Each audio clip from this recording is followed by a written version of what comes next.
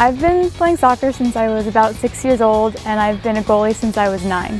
Being a goalie is not something that everybody wants to do, but I like it because I love the feeling when I save a goal and I can hear the crowd cheering. This team is really great because we're all so close, and when we win it's really exciting because we all celebrate together. I think that just my other teammates are my role models because they work so hard and it makes me want to work harder for them. I was really excited when I won because I didn't think that something like that would ever happen to me.